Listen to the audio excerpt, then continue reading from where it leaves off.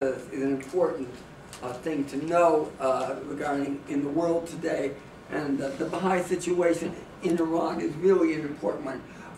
To focus on that, I have, I have here, I just thought, maybe if everybody has a copy of the press release that the Baha'i community sent out regarding this current situation. I thought what I'd do is I would refer you to this. We're going to read this because it really is the key point, and then explain how we got here, and how and why the Baha'i community has been persecuted, and then talk about why the situation with the Baha'is in Iran and its global impact. Let's go to the press release, because it does talk about what is going on and how the United States has played a role here. Okay, now, as of September, this is dated today, it says, but it's September.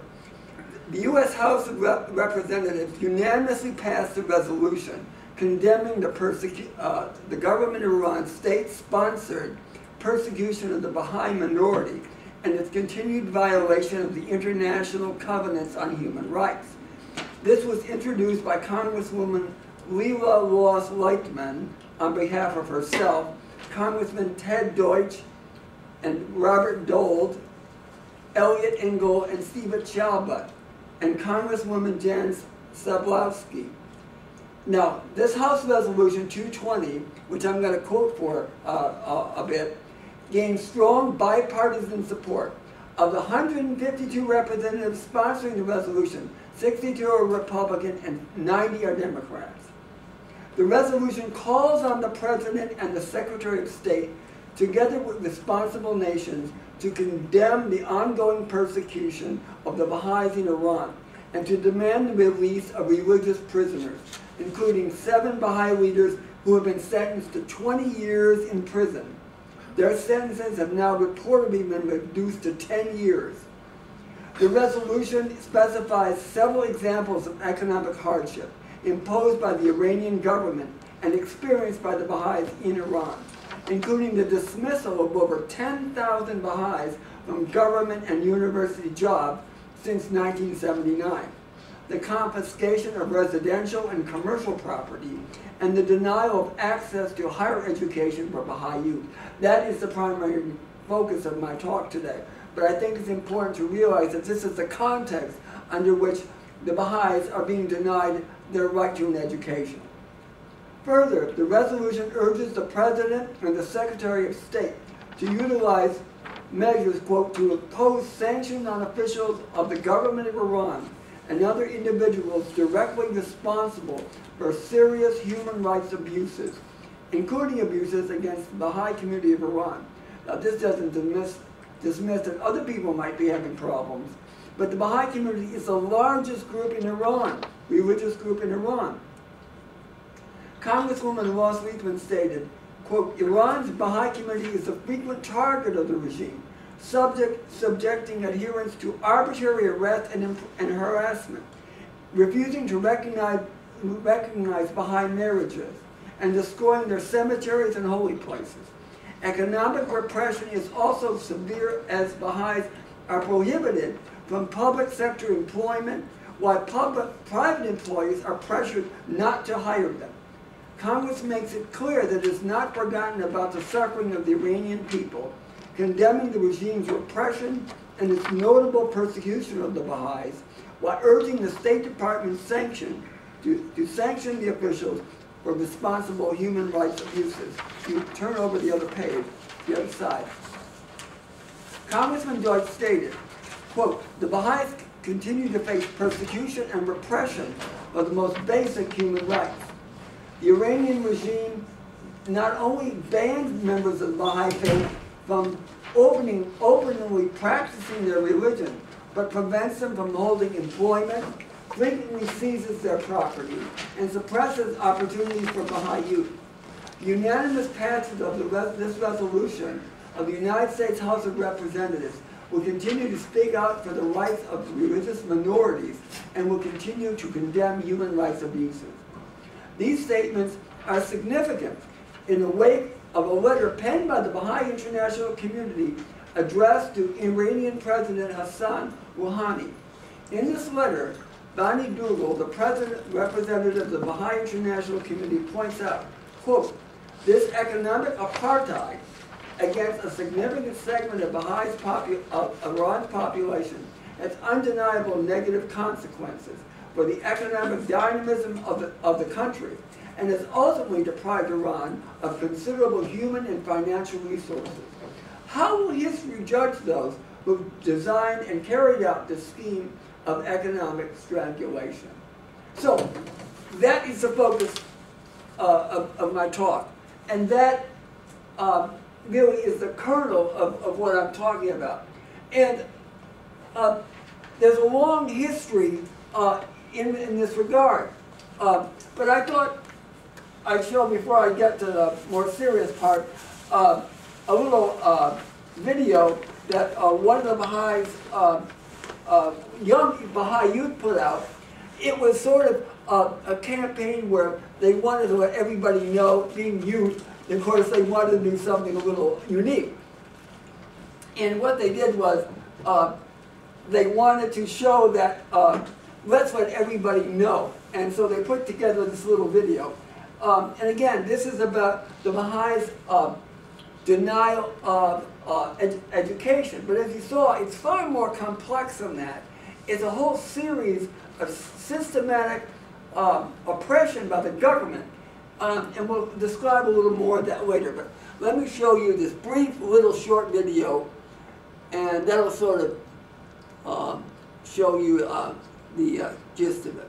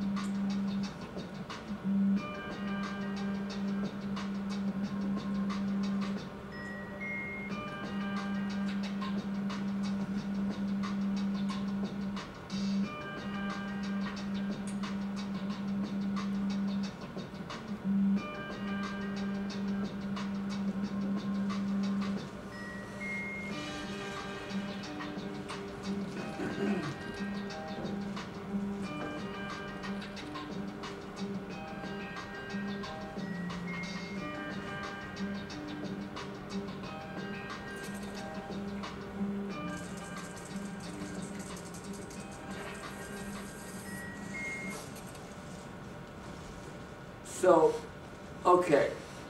So you see, the youth are pretty involved in this because it's their future. The young Baha'is around the world and non-Baha'is who are active in this campaign of bringing to light the oppression of the Baha'is in Iran. So how did we get to this situation? What was it that created this, what apparently seems to be a sudden awareness of this situation? Well, the Baha'i faith began in Iran, and it has a complex relationship with the social and religious structure of Iran. I'd like to quote 2 paragraphs from a Baha'i scholar, a professor of sociology who is a Baha'i, and talks a little bit about what happened and how the Baha'i faith began and how the repression continues. Well, he says, in the middle of the 19th century, the world of Shia Islam was in a state of fervent messianic expectation. devout believers were awaiting the advent of a holy figure known as the 12th Imam, who had been in concealment for 1,000 years. According to the prophecies recorded in the traditions, when the hidden Imam reappeared, he would arise as the Qayyim, and he would unleash a jihad, a holy war, on the forces of evil and unbelief, and would usher in the day of judgment and resurrection. But when in 1844, a mild and refined 25-year-old merchant from Shiraz, Persia, declared that he was that promised figure of Islamic prophecy, it sent a shockwave throughout Persian society. His name was Sayyid Ali Muhammad Shirazi, and he took the title of the Bab, or the Gate. Response to the Bab and his teachings ranged from ecstatic embrace by those who became his followers to hostile and violent rejection by the government and the clerical hierarchy. Determined to get rid of the newborn religion, the authorities launched a campaign of brutal persecution, culminating in the execution of the Bab himself before a firing squad in the Barrack Square of Tabriz in July 9, 1850. But the Bab made an even more startling claim. He had claimed that not only was he the Qayyim of Islam, but he also claimed to be both a new prophet and the herald to yet another messianic figure greater than himself, referred to as him whom God would make manifest. The essence and purpose of the Bab's own mission, as the Bab would always say, was to prepare the people for the second advent.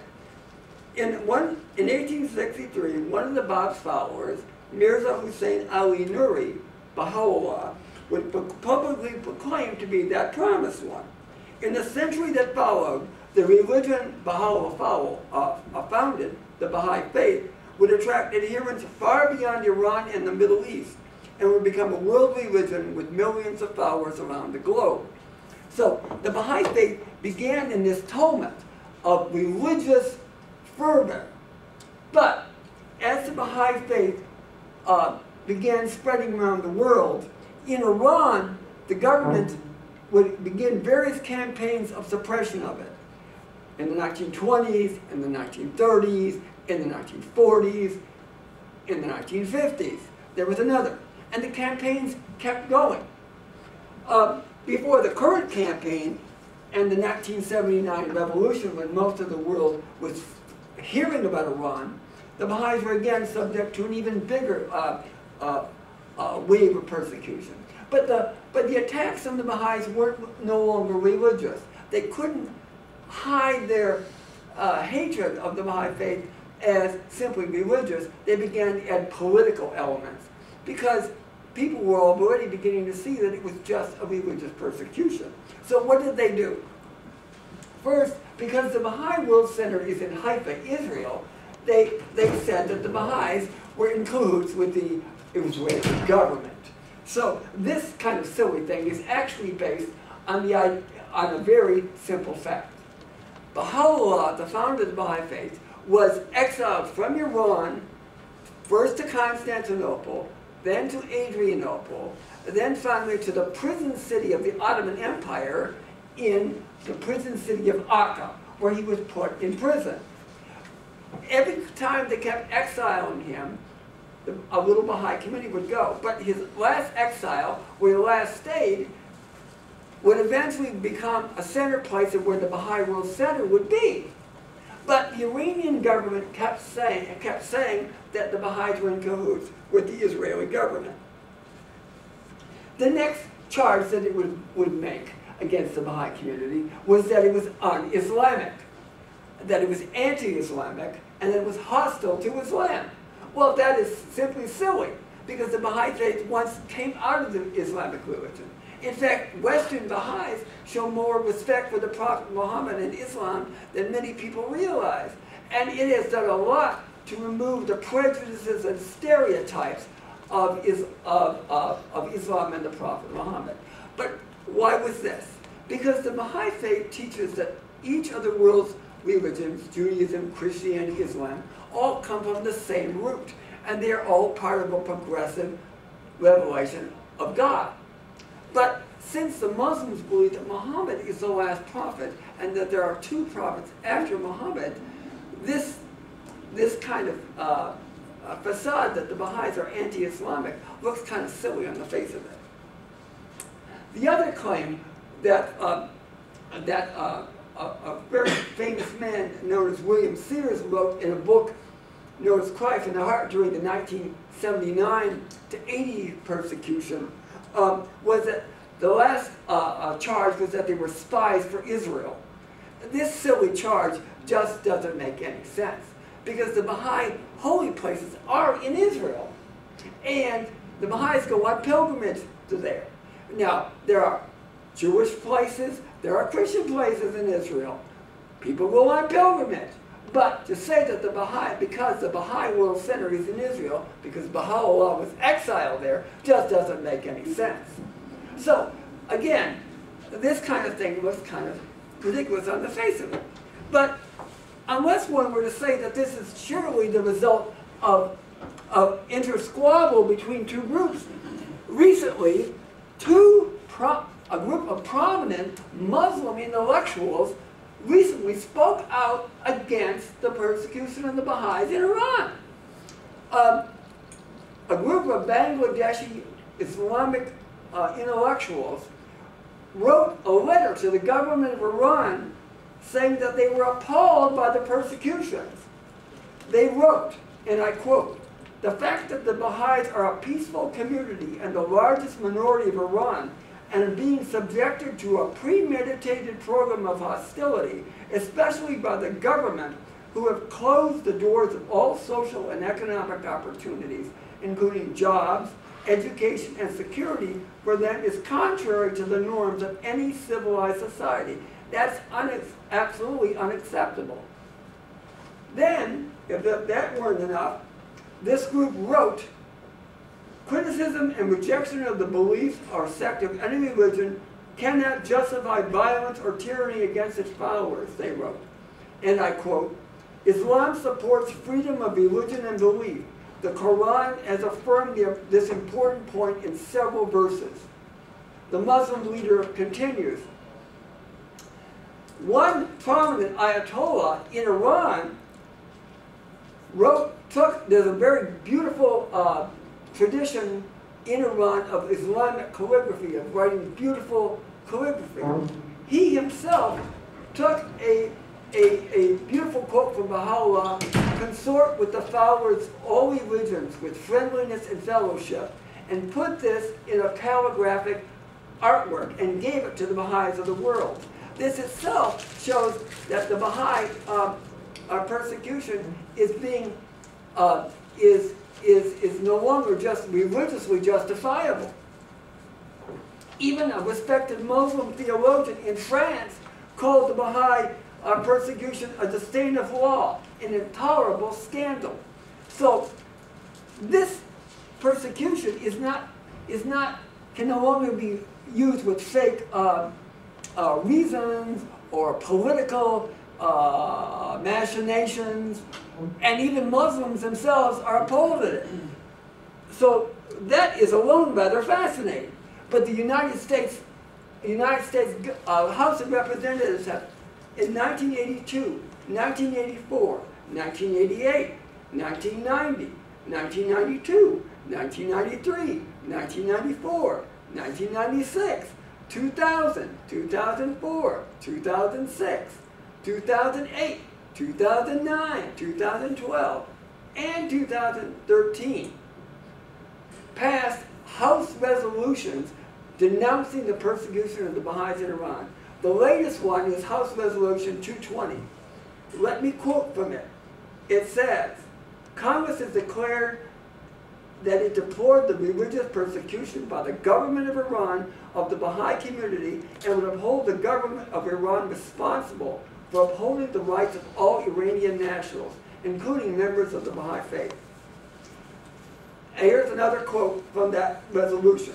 "Whereas the United States Commission on International Religious Freedom report in 2014 stated that since 1979, authorities have killed or executed more than 200 Baha'i leaders, and more than 10,000 have been dismissed from government and university jobs, and more than 700 Baha'is have been arbitrarily arrested since 2005.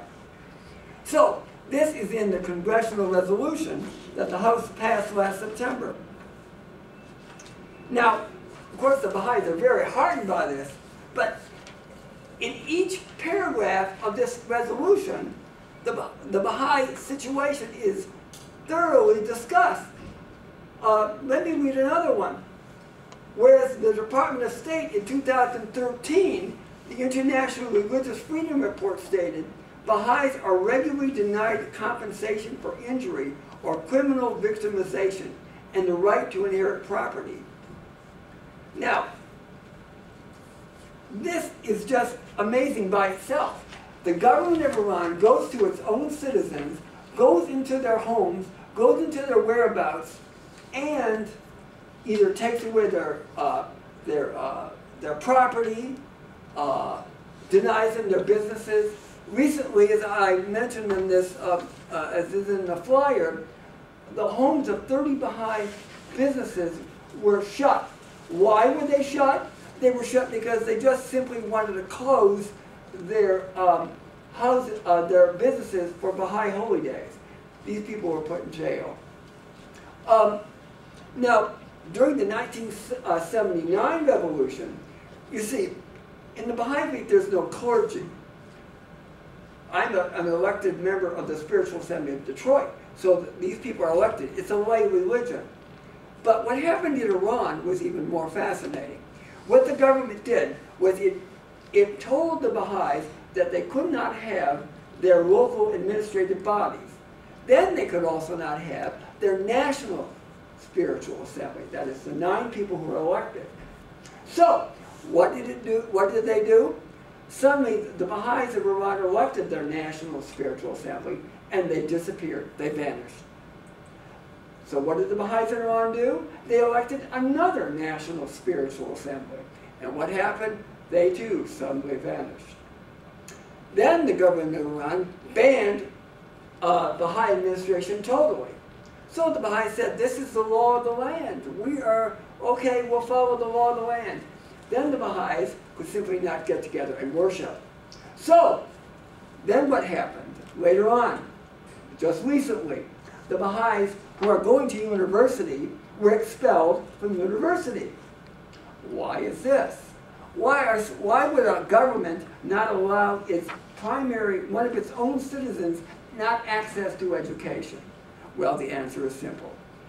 If the individual is a Baha'i, they have no life. And in Iran, there is no recourse. You can't go to the television station and say, you know, what the government's been saying about us is not right.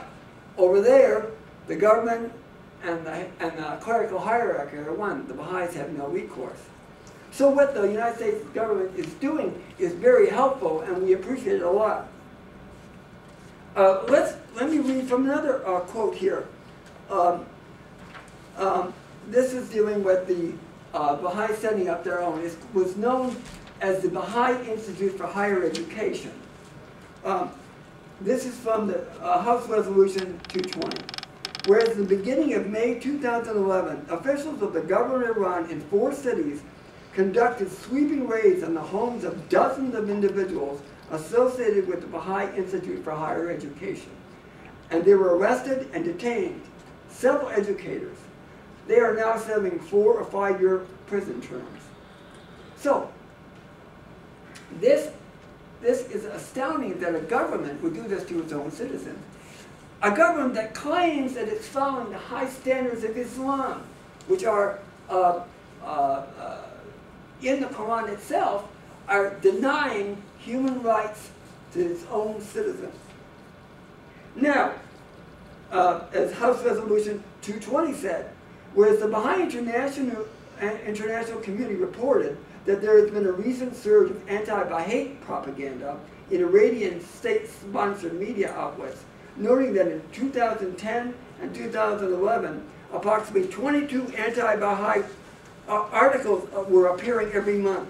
And in 2014, the number of anti-Baha'i articles rose to approximately 411 per month, 18 times the previous level. So it seems that the religious establishment in Iran, this wasn't enough. The government got involved and now is continuing and intensifying the persecution. But let me pass around and show you, you can see here, the list of the number of people who have been killed by the government of Iran. What was their crime? What did they commit? What did they do? They simply professed to be Baha'is. That was their only crime. In Iran, possessing Baha'i books is enough to get you in jail. What is your affiliation? You're denied education. You're denied housing. You don't have the right of legal status. One of the Baha'is, one of the lawyers, a Muslim lawyer who was defending the Baha'is in Iran, was herself put to jail for helping the Baha'is in court. This kind of thing can be given the cloak of religious justification, but everybody's seeing through it. Many Muslims, as I've read, are now themselves speaking out against this. So the key part here is that now the Iranian government doesn't seem to realize the Baha'i faith is a world religion. It's not just in Iran. It's in every country of the world. So they can say, well, we're doing it here, but throughout the Middle East, the Baha'is are having other difficulties. And we don't mean to dismiss that other people in Iran are having a hard time too under the current regime. But the Baha'is are the largest, the biggest, but they're officially not recognized by the Constitution. So when you're not recognized legally, you have no legal status. You have no rights. You have no right in court. You have no right to go to any place. The house of the Bab, the holiest house for the Baha'is in Iran, was demolished and turned into a parking lot. So the government of Iran continues this with the justification that the Baha'is they call them the corrupt on earth. They call them various sorts of names, but they don't want to recognize them. And it all comes from down what was this historic problem. But as I read to you, even Muslim intellectuals are now denouncing the way the Baha'is are being treated in Iran. So what can the Iranian authorities do? How can they justify its treatment of its fellow citizens? What government does this to its own citizens that it doesn't allow them housing, doesn't allow the people to get an education, denies university students and children, elementary children have been harassed. Your parents are Baha'is, you should denounce them publicly. So this kind of harassment continues. So, resolved that the House of Representatives condemns the government of Iran's state-sponsored persecution of its Baha'i minority and its continual violation of the international covenants on human rights. It calls upon the government of Iran to immediately release 7 imprisoned Baha'i leaders, 8 imprisoned Baha'i educators, and all other prisoners held solely on account of their religion. It calls on the President and the Secretary of State, in cooperation with responsible nations, to immediately condemn the government of Iran's continued violation of human rights and to demand the immediate release of the prisoners held solely on account of their religion. So that is basically what I've come to tell you. The persecution continues. Now, it is continuing in other parts of the Middle East, but in Iran, it's the most intense. It is the most coordinated. It is organized by the government and, what can one say, a peaceful community that simply wishes to live with its Christian, Jewish, and Muslim neighbors who simply wish to live among them in peace are being denied legal and religious rights. So, are there any questions? Well, I'm sorry, I had to duck out for a few minutes, so you may have covered this. But how many Baha'i live in Iran, and about how many worldwide? I'm not. There are about 6 to 7 million throughout the world, in various countries. In Iran, I'm not sure the exact number, but it is the largest group in Iran, and but there are 6 to 7 million.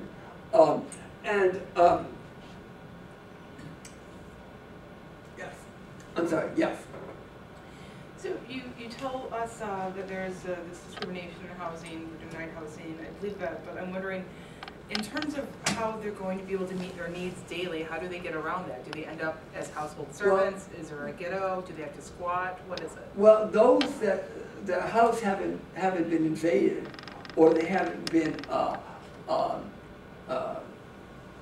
are making do. You see, when the people go to relief, the only place they can go is generally to the mosque or other places. So it's harder to get assistance. Human rights groups are helping, but it's been pretty minimal at this stage. Are they like, is there segregation spatially? Segregation in terms of religion is common in Iran. I mean, it's all based on a religious system there. So, but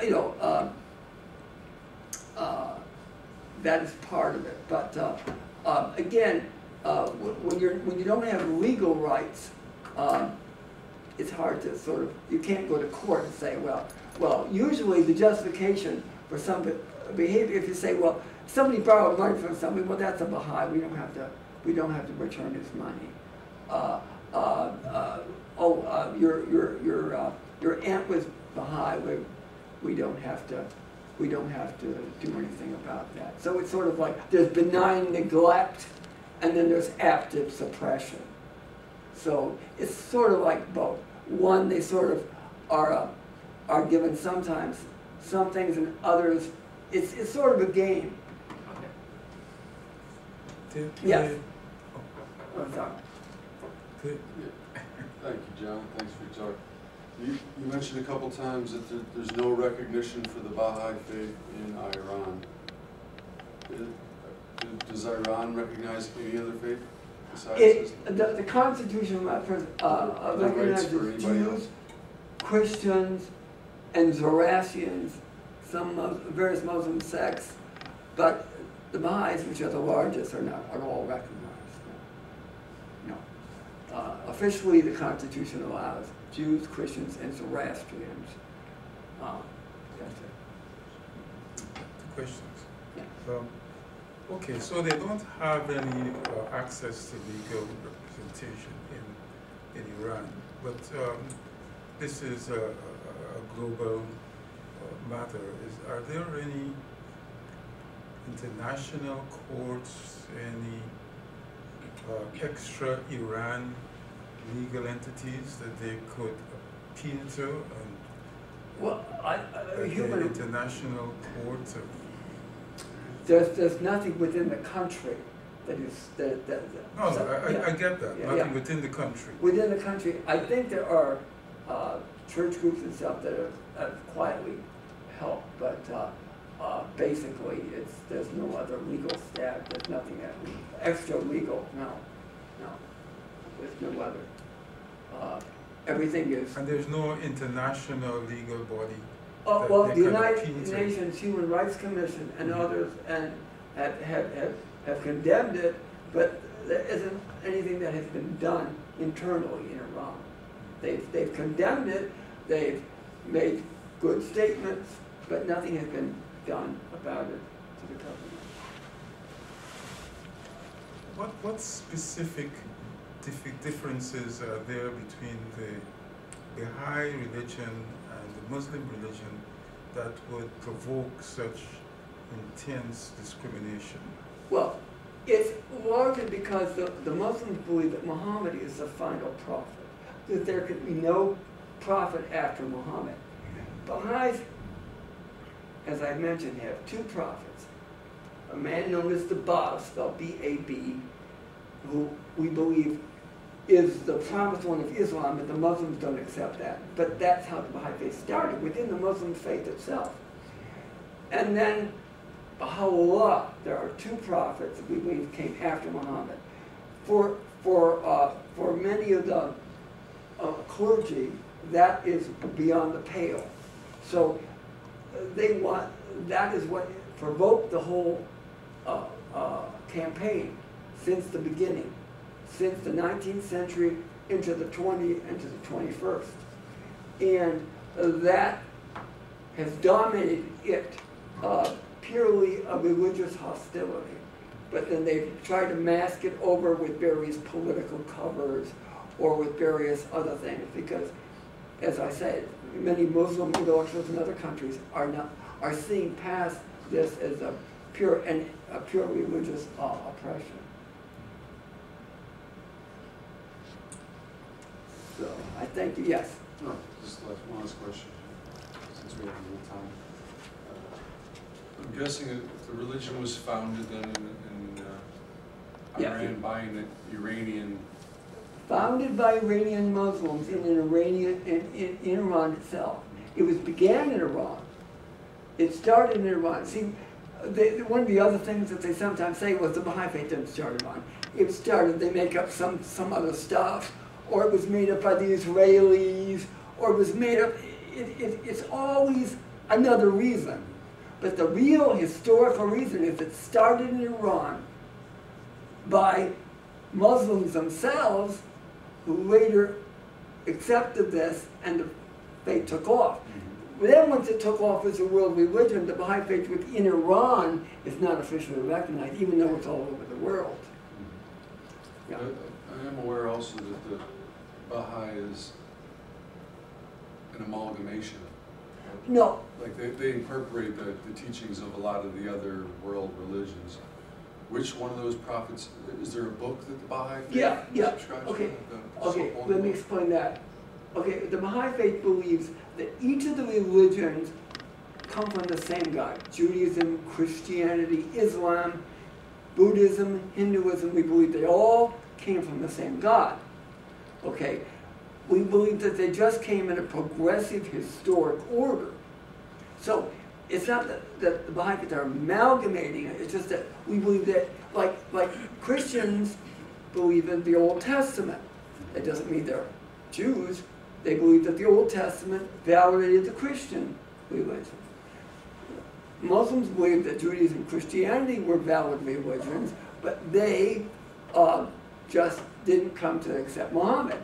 Well, the Baha'is say Judaism, Christianity, and Islam, they're all valid, but we have a new revelation. So it isn't that we're saying that they're amalgam, but we believe they came in a progressive historic order. We call this progressive revelation. Is there a book? Yes, Baha'u'llah wrote over 100 books. There are the scripture of the Baha'i faith, in addition to the previous holy books that the Baha'is accept. Baha'u'llah and the Bab wrote scripture, and that forms the basis for the Baha'i community. So in the Baha'i temples, scripture from the Jewish, Christian, Muslim, Hinduism, Buddhism even, are read. But the Baha'i scripture is what forms the basis for the Baha'i community. So that's how it functions.